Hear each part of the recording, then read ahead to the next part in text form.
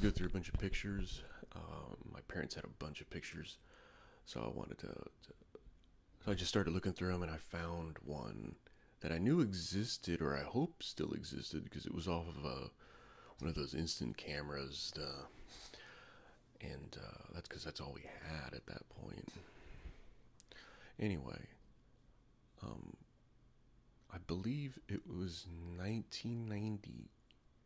It might have been 99, but I think it was 98. 1998, Mazatlan, Mexico.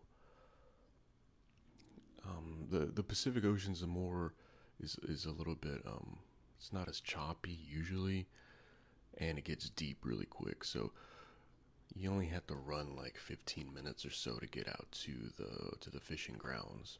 So you rent a boat. You're out there in like a touristy area. It's all tourism on the beach. So you rent a boat like you charter a boat or whatever you call it, and the just went out. It's we had to go because it wasn't. Um, I mean, if you paid more, you could just get on a boat by yourself, and that's what we ended up doing in Miami a few years ago. But charter boat, so we shared it with a couple that was from Texas. Also, they're from like the San Antonio area, if I remember correctly. And you head out and you put out the lines and you start trolling. The first fish hit probably about a half hour in or so, if I remember correctly, because this trip was like 6 hours maybe. I think it might have been five, because the run is so short. You just run out and then you start hitting the water. So first fish hits, and then like an hour. No, it's probably like 15, 20 minutes, because you find a spot and they're around. So the second fish hits, and the other couple takes it. Then the third fish of the day hits, and it's mine. So this type of fishing, you just troll, and then the fish comes up and then grabs it, grabs whatever bait it is. In this case, I think it was like a squid on a torpedo jig. That was they're really long. They're probably the head is probably like 5-6 inches, and then like a 6-8 inch tail, right? So you grab the reel. It's a large like a just a oh I forgot what they call it. It's like a casting reel, but larger basically. I forgot what they call them. Anyway, we got that.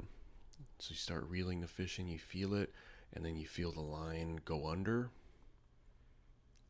a little bit more, and that's when the fish jumps and you have to lean into it. So when the fish jumps, you lean. So that way, there's less likelihood of the fish throwing the hook, which is what you don't want, right? It wasn't too long of a fight, but this produced the largest fish I've ever caught up to this point. Like I said, it was 90. I'm pretty sure it was 1998.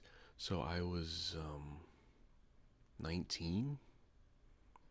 Man, I was 19 years old, and I didn't get an official measurement on it. But let me just go ahead. What side am I going to put it on? Because I just plan on putting it like the wall of. So I didn't get a measurement, but I know that the fish was at least 6 feet long, because I'm like 6'1" or so, and the actual sword of the fish was above my head, and there was fish on the ground, so it kind of curved under. I'm making sure I'm making the right motion. It kind of curved, so there was still fish on the ground. So I'd estimate the fish to at least be 6 feet long. So that puts it in the 100 to 110 pound range or so. I looked it up just to make sure, but it was crazy because you don't, with something like that, you have so much gear. You have such a big reel and like a rod, and the line is really thick that that you want to hedge your bets, basically, to make sure that you have enough strength to pull it in. And it takes you hits you out of it a little bit, but um, that was just I wanted to. I found that picture and I was like, oh, I remember that.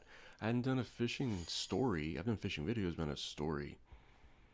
Geez, probably like 4 years or so. So I found that picture and I just wanted to document it and put it somewhere that hey, this happened and this was. Still haven't beat that one. Hopefully I will. Hopefully that's not the biggest fish ever, but you never know. But it's grateful for it. It's uh, it's interesting. I just really I'm not offshore fisherman much, but that experience is just a lot, it's a lot of fun.